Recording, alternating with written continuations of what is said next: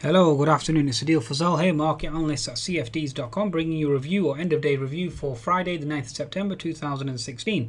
Be sure to visit Trade Signals, the signals and market updates app from leading providers. You can certainly download the app from the Google Play and the Apple App Store. Okay, now let's understand exactly what led to the sell-off towards the afternoon. That was quite an impressive and a very stellar sell-off. We've got the Dow Jones now down by 1.5%, the S&P down 30 odd handles. You have the Nasdaq down almost 100 points now.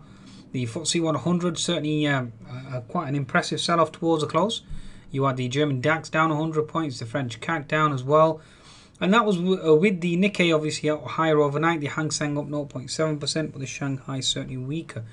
Now, strange type of day, because in the morning the markets were totally ignoring the weakness. And again, we had, as soon as the US markets came on board, we had this immense sell-off. Now, in terms of economic data, we had the weaker German exports this morning, so that was a real concern. We had higher unemployment in Sweden as well, so again, that's a cause for concern. We had Chinese inflation certainly weaker, again, lack of growth. UK inflation data slightly better than expected, so again, cause for concern. Although the sterling certainly has fallen on the back of Rosengren's comments, which were hawkish. Now after that, we've had Fed Tarullo, we've had Kaplan, again reiterating potential hawkish stance, and the S&P 500 is down almost 30 odd handles. So I think all the bearish news certainly has been baked into the cake now, and let's see exactly how this market reacts from a technical perspective. Let's go to the German DAX first and foremost. So looking at the daily chart, the German DAX certainly is benefiting from a weaker euro, even though Mr.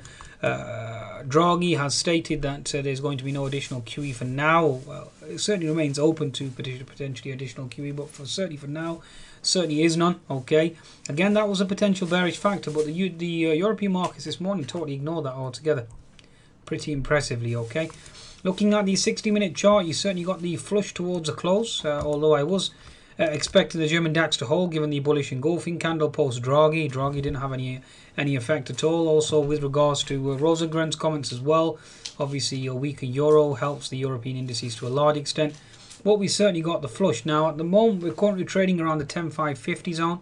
Okay, 10.550, you certainly have support here at 10.510, so that certainly is support. You had the diagonal trend line that's been negated now to a large extent, and the pivot low we witnessed was 10.540. Currently 10.540 after hours as well. So again, let's see how that plays out for now. Okay, in terms of the German DAX, let's go to the 10-minute chart of the German DAX. Again, we pivot S3 support, pivot S2, pivot S3 is around 10.360.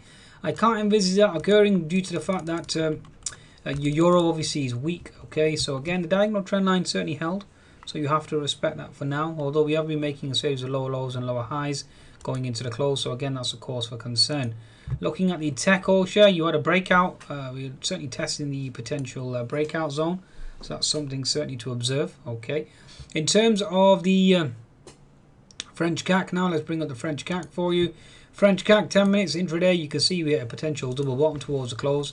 60-minute chart certainly retesting this breakout zone, which is the key level at 4485. Currently after hours we're trading at 4485.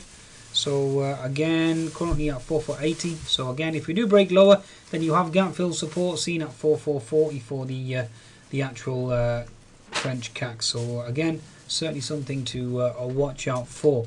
In terms of the FTSE 100, certainly quite an impressive flush given the stronger dollar. Daily chart now is on the verge of actually negating this bullish engulfing candle. 6750 was the pivot low. I actually went long on the fact that this bull flag would certainly play out, and that certainly hasn't been the case. Now again, it certainly is vulnerable to breaking down, so just bear that in mind, folks. Okay, so the bull flag certainly vulnerable to breaking down. 60-minute chart, FTSE 100 pivot low is seen at 6720.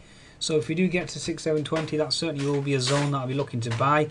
We did have an important zone here at 6780. It certainly hasn't respected that. Pivot S3 support is 6750, and you have this diagonal trend line. So again, something to watch out for in terms of the market. Okay, again, the important factor here is that the S&P 500 is actually corresponding to that.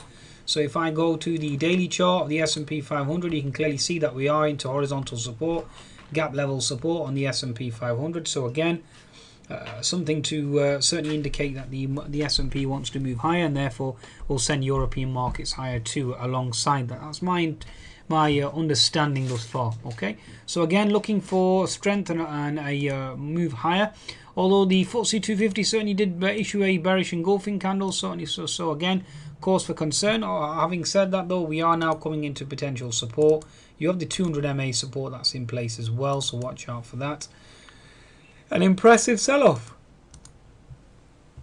even though sterling certainly moved lower on the day as well. So again, interesting. That's all I can say. Interesting observation for today's price action. But what's frustrating is I waited for almost 2 days for a sell-off on the markets, but to no avail until the US markets came on board. As soon as Mr. Rosegren spoke, and that's it. Literally, the sell programs kicked in. Okay, so again, looking at S&P 500 being into support, looking for a bounce in the markets going towards the close, especially for US markets. Certainly looking for a pop, given the bearish news certainly is baked in. Okay, last but not least, the Euro stocks. Euro stock still has been quite resilient given the weaker euro or due to the stronger dollar. Okay, so again, we went down to retest those pivot lows at 3040 on the 60-minute chart. The daily chart at the moment still impressive. I mean, the fact that we actually negated yesterday's move, you can see we went as far as gap fill at 3083, then eventually we did start to sell off, but we still held double bottom at 3040. So again, something to consider.